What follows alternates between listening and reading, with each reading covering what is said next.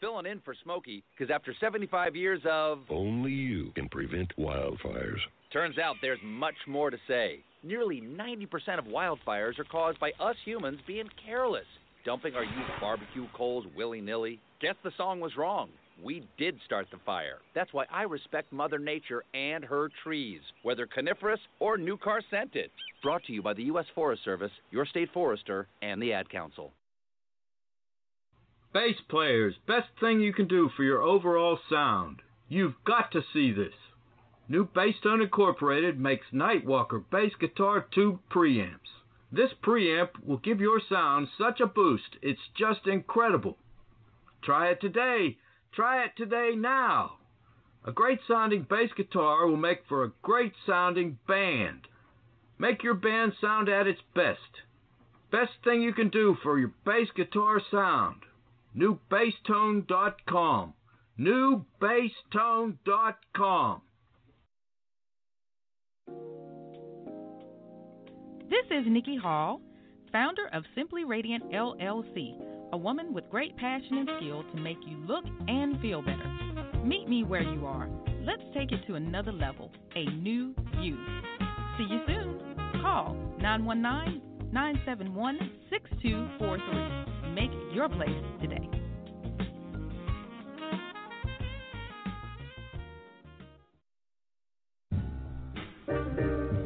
The old Renaissance is the new Renaissance, standing on tradition while embracing the spirit of distinction. This is the Harlem Brewing Company. Uniquely crafted beer brewed to deliver a taste, a sound, and a feeling that can only be described in one way, Harlem style. So come and take a trip on the A train with our Harlem Sugar Hill Golden Ale and our Harlem Renaissance Whiskey, the neighborhood original. Are you enjoying the smoothest conversation in podcasting? Straight Talk with Dean and Mark.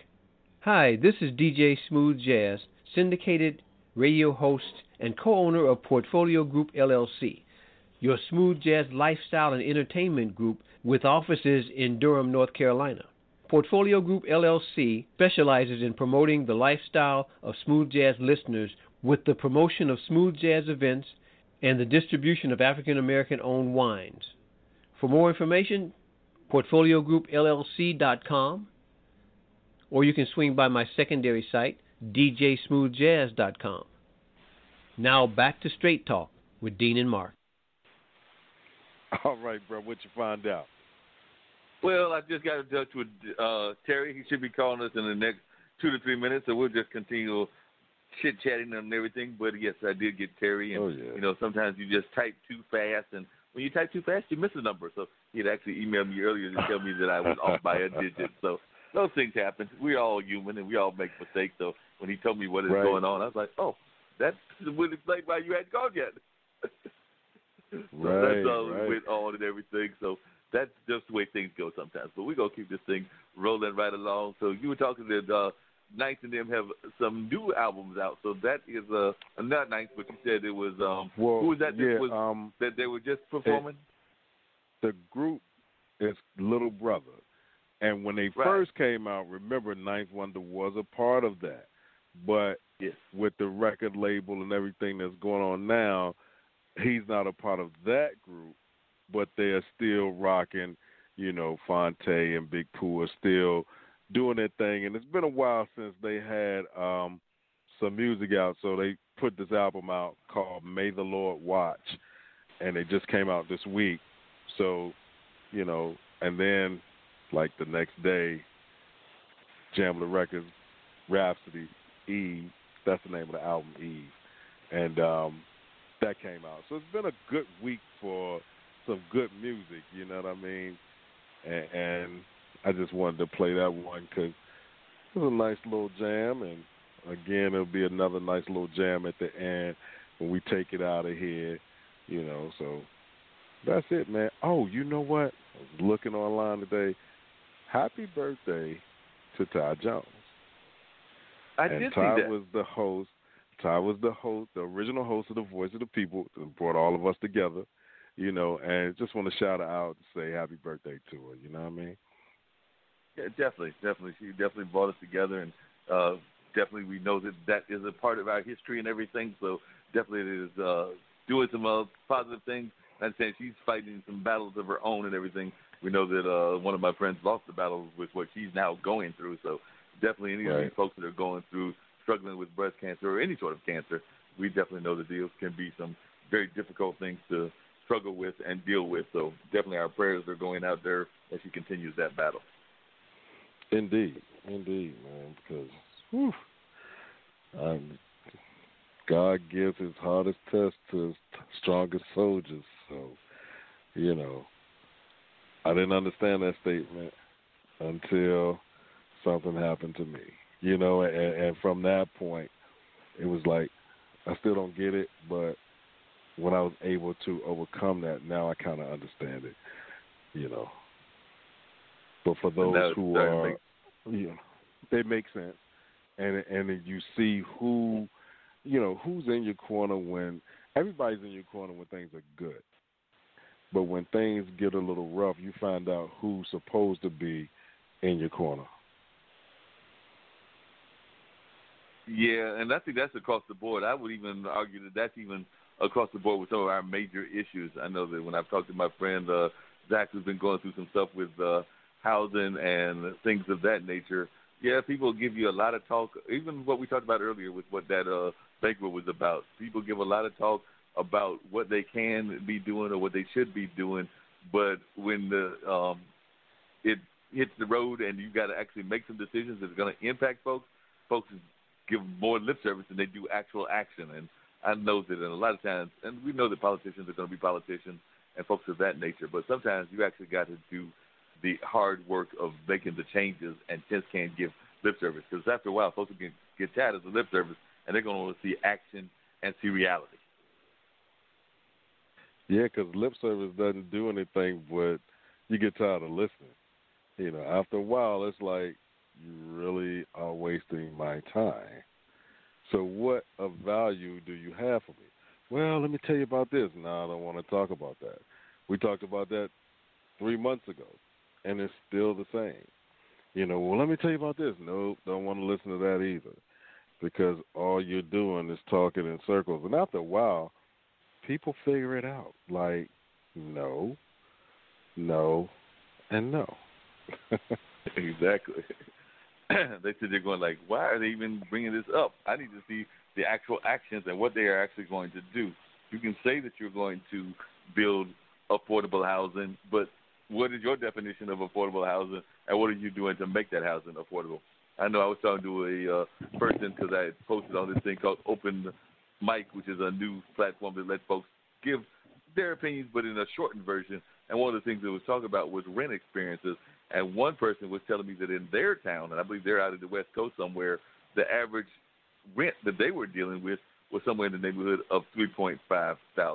So if it's like, let's say that they're in Silicon Valley and they're paying $3,500, if they come here and they can get it for $1,500, which we think is expensive, or $1,700, to them that's a cakewalk because that's half of what they were paying in San Francisco. Man, rent $3,500. Oh, golly! They said $3,500. You know what? 3 point. That's no, man. Hold up. For what? A 2-bedroom? I want to say that they said that one of these rents that they were quoting me was for like a very almost an efficiency. No, see, golly, man, I would have to move because there's no way that for $3,500 a month, I gotta have it's gotta be something decent, like super decent, with like 4 bedrooms, at least 2.5 baths, a den, a kitchen, like a house. Right. You're spending all that money, and then unless they get paid along those lines where $3,500 is comparable, then okay, that makes sense. But if they don't, then man, how do they live?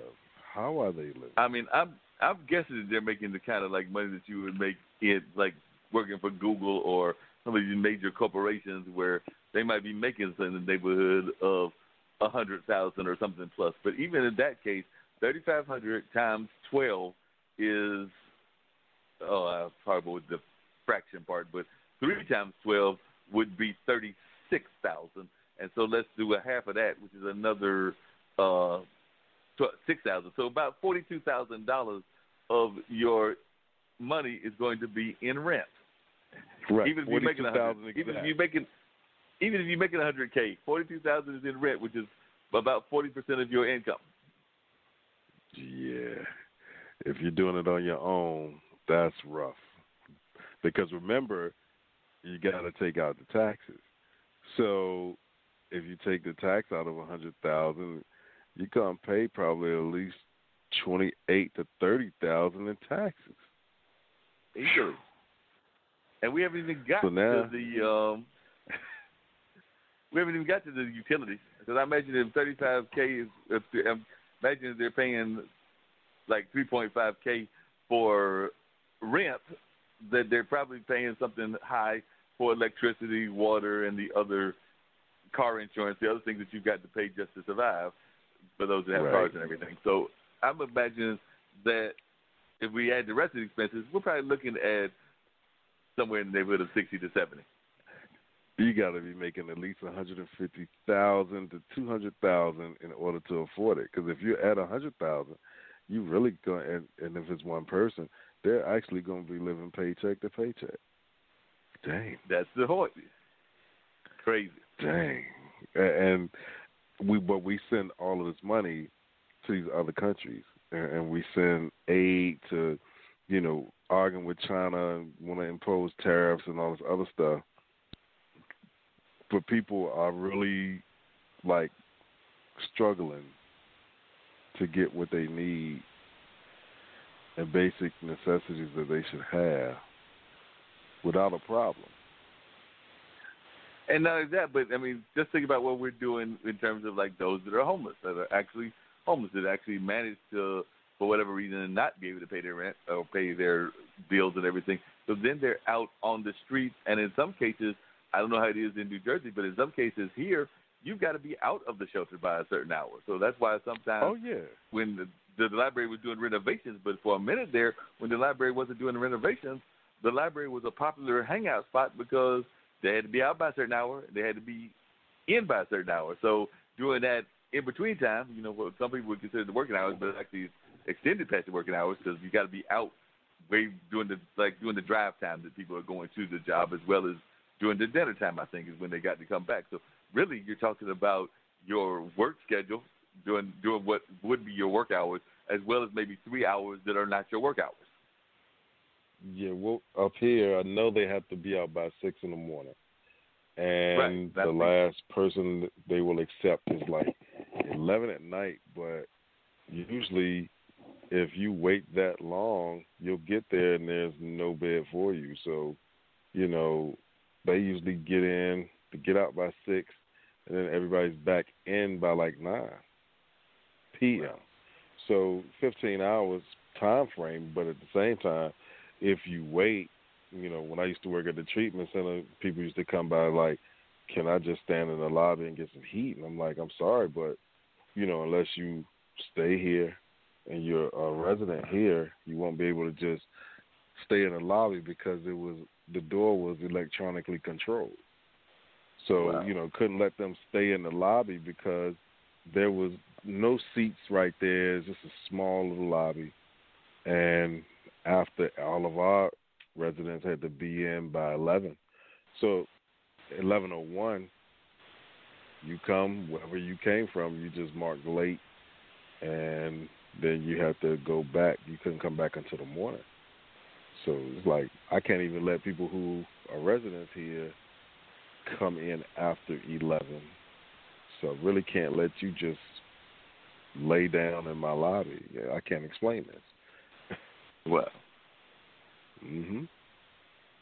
And that's just crazy. The shelter was 2 blocks away, but they were well, I got there, there was a bed there, but I didn't want to sleep in that bed. And I was in my mind, I'm thinking, damn, that's got to be kind of hard. People do have preferences. Some people say, you're homeless and you need a bed, and there was one. Why didn't you get it? But it's still human, and So we look at